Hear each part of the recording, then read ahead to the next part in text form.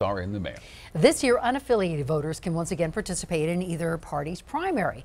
And Denver 7 political reporter Megan Lopez explains how the unaffiliated could be the deciding factor in some key races.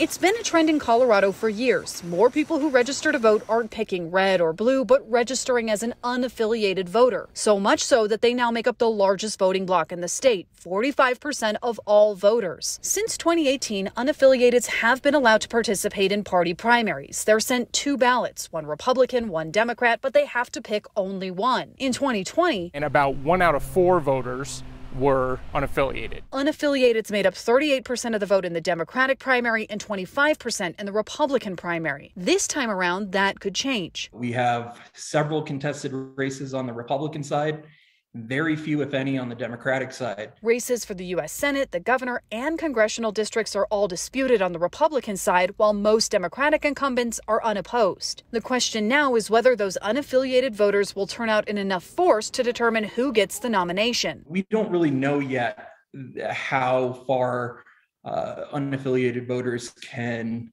move the needle. Over the past year, some Republicans have tried twice to remove unaffiliated voters from the process. Once with a Central Committee vote to do away with primaries that soundly failed, and once with a lawsuit that was ultimately dismissed. Supporters of a closed primary say people outside their party shouldn't be picking their candidates. But Ryan Winger from Magellan Strategy says it could help in the general election by bringing in more moderate candidates. Choosing more candidates who are closer to right of center, that ultimately might result in more electable candidates for Republicans come November. However, Democratic consultant Jason Bain says the reach of unaffiliated voters only goes so far. On the statewide side, if you look back at 2018, the Republican candidate Walker Stapleton won his primary by about 90,000 votes.